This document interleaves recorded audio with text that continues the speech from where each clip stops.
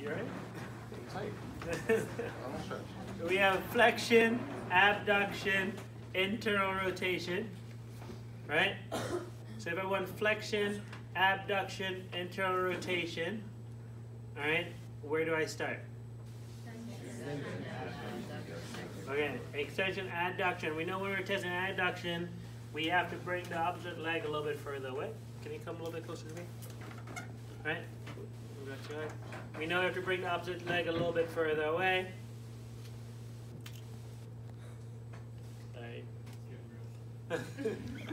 Right, flexion, what are we doing?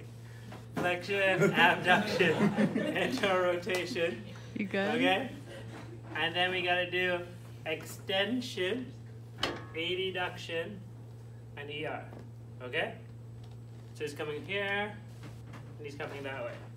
When we're doing it passively, you remember, legs are heavy. Okay? That's why every time I'm talking to you guys, I keep it closer to me. Because I want to keep it as tight as possible while I'm resting. Okay? But with you guys, I want to keep them as close to my body as possible. With the legs, it's sometimes okay, especially if you have a big leg and a little person, you can keep it as much close to you. Because remember, as much contact as you need, as little as you can, right?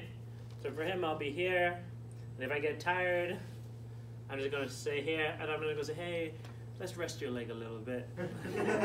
But it's me who really needs to be a little bit of break, right? So over here, flexion, abduction, interrotation, and then I come back over here and bring him there, okay?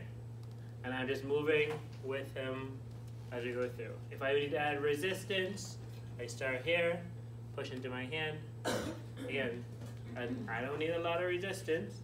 I'm going to train him. I'm just going to guide him where I want him to go, but I can put resistance push down, coming down, okay? It's the same thing, right? It's all repetition now, because now you guys are accustomed with the patterns.